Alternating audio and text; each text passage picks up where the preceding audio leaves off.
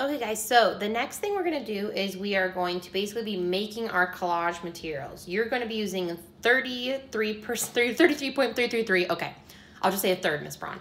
A third colored pencils, a third watercolor, and a third magazine for your wonderful, wonderful collage.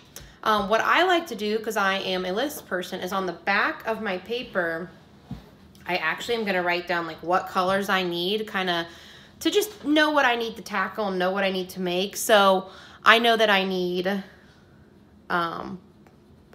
blues. I need some dark blues. I need some light blues. And in the water, I need some sort of like turquoise teals. I know that I need a lot of warm colors. So I know I need yellow, orange, maybe a dash of red, although this sunset is a lot more red. So I'm gonna put red dash pink. And I see quite a bit of purple. And then I need some white down here. Now, could I get ultra specific and be like, oh, look at the lavender here and look at the red orange here? Of course. But remember, we're collaging with pieces that are gonna be about the size of your thumb. So you don't wanna have to get super, super, super specific. And when you do a purple area, like this area over here, maybe you do throw in some lavender or some light purple, some dark purple, and kind of make it a combination. We don't have to necessarily like exactly match every single thing like it's a paint swatch or something like that. Kind of get the general idea of what we're doing here. We're not creating a painting, we're creating a collage. Okay. So now that I have my list of what I need to create, I need to find these resources. So the first resource that you're going to use is magazines. So I actually don't have magazines at the house, but what I do have are Black Friday sales and coupons. What I'm going to do is I'm going to look through these and I'm going to find any of these colors and put them in a pile. I want to have probably a good size pile. I'd say probably like the size of the palm of my hand. We really are only covering a 9" by 6" piece of paper. So if I do that 3 times, the size of my hand, that's about what I need of magazine, of watercolor, and of colored pencil. So I'm gonna go ahead and cut some of these pieces. And I'm not gonna cut like little specific pieces, I'm just gonna cut what I see. I can tear it or cut it later.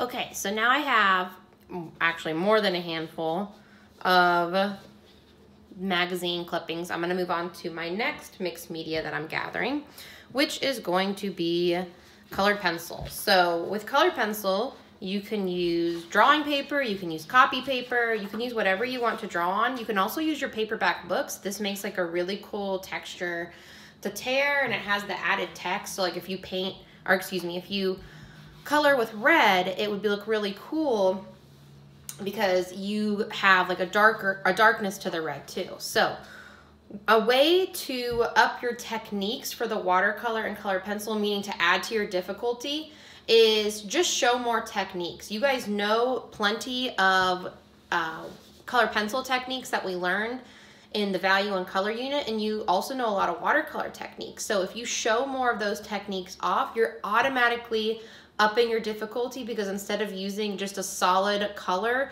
you're showing that you can blend, you're showing that you can use directional strokes, that you can do scumbling, that you can do stippling. So the more techniques you show, the higher difficulty you're gonna do. So just like the magazine, I'm gonna go through and I'm gonna use my color pencils in my Mischief Managed mug, and I'm just gonna color different areas. I'm not trying to recreate my picture. I'm basically creating a kind of a swatch, again, this is about the size of my hand, of a variety of colors that I can later cut or tear. Okay, let's do some blues.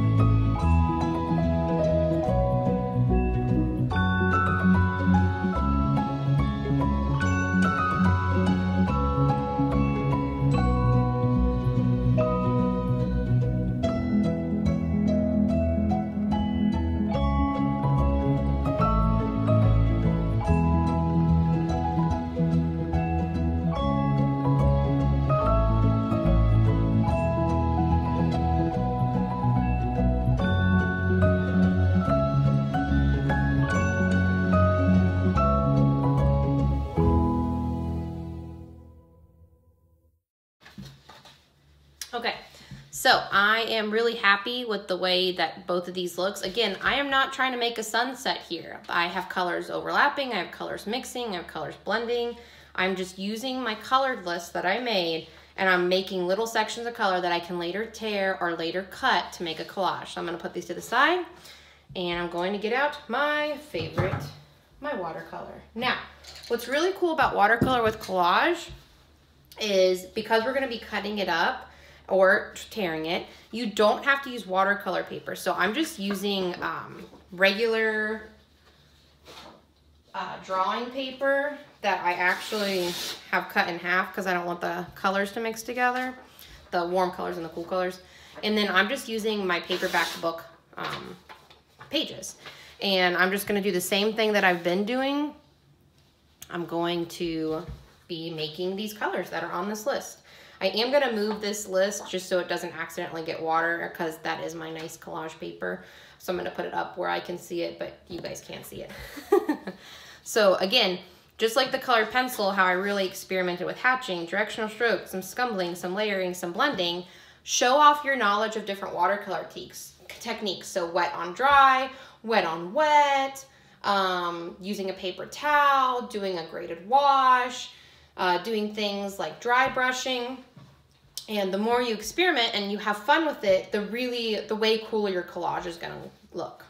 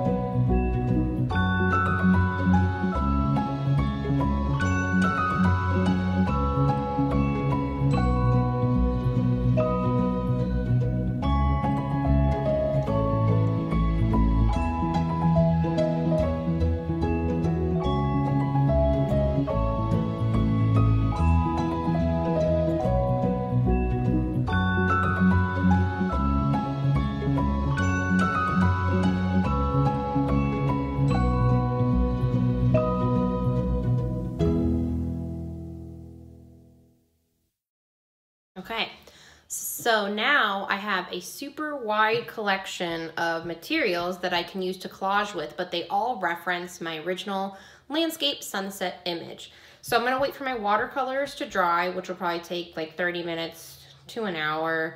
And then I can start my collaging process because I want to make sure all my materials are ready before I start to collage, because I want to be able to pick from magazine, from watercolor, from colored pencil to get that 1/3, 1/3, 1/3 ratio.